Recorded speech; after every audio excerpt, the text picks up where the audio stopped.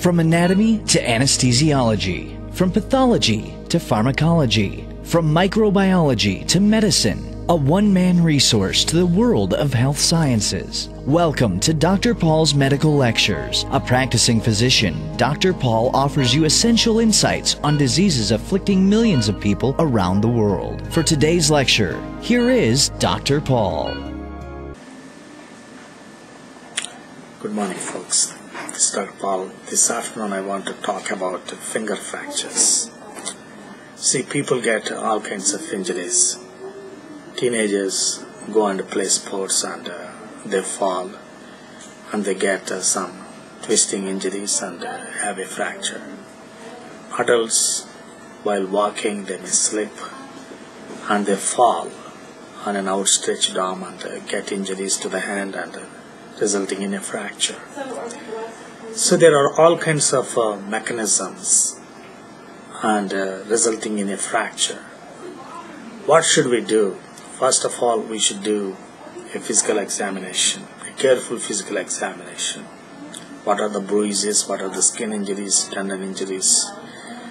How are the sensitivities in the area? Is there any swelling, tenderness?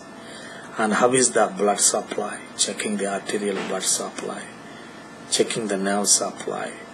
So that physical examination is very, very important. Then you describe the physical examination in the chart, and then you do an X-ray. X-ray is very, very useful in differentiating the problem. And I will show you an X-ray I took this morning on a patient. See the metatarsals very clearly, and you can see that fracture clearly in the fifth finger. You can see a classic fracture. You can see it an oblique fracture here, and it's going through almost entire shaft of the proximal phalanx of the fifth finger.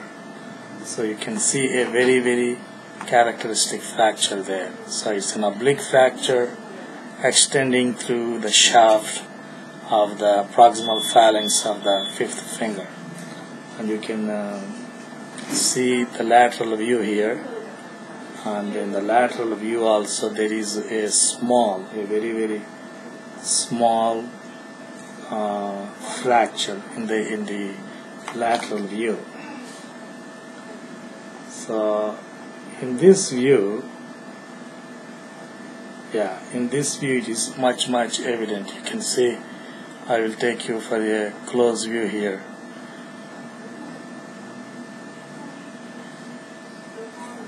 You can see it here, and it is going through from the external surface through the shaft to the okay. So it is going through the shaft here. So that's a very, very characteristic fracture, folks. And you can see the metacarpals below. They are fine. You can go through the carpals below, they are fine. You can see the distal ends of radius and ulna, they are fine.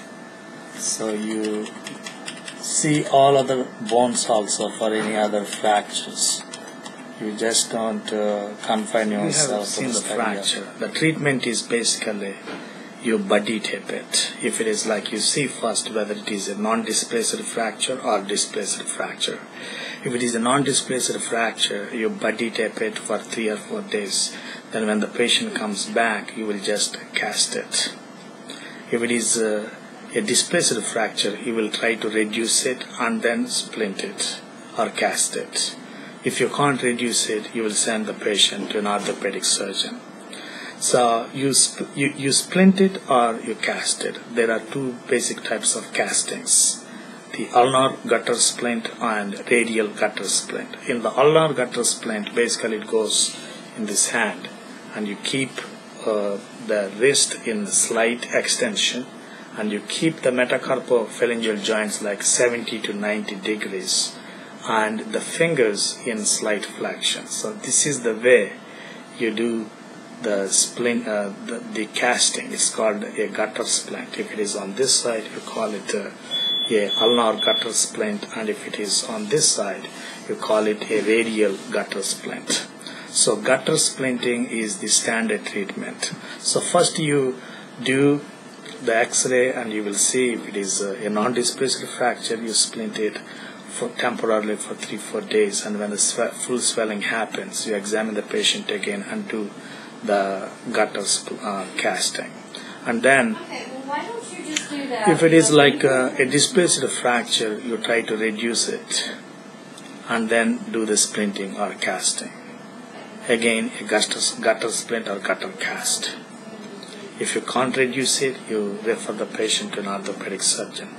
So basically that is the treatment of finger fractures. Very common thing we see in the primary care practice. Hope that helps. Thank you very much. Thanks for listening. For more medical videos, please visit us at www.drpaul.org and take time to browse through hundreds of health videos we regularly post on our site. If you are preparing for USMLE, PLAB, and other medical exams, make sure you visit our website to browse through our videos explaining the essential points you need to know before taking these examinations. For more information, visit us at www.drpaul.org. Thank you, and may God richly bless you.